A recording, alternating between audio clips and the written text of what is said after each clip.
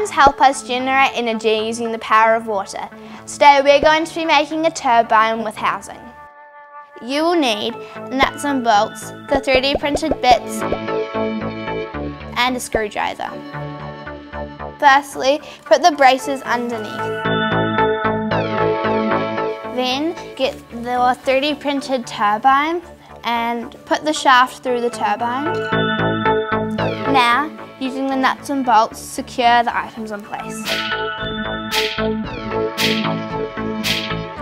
And there you have it, a hydro turbine. Let's test it underwater. We're now going to lower it down, and as you lower it down, you should notice that the turbine will spin faster.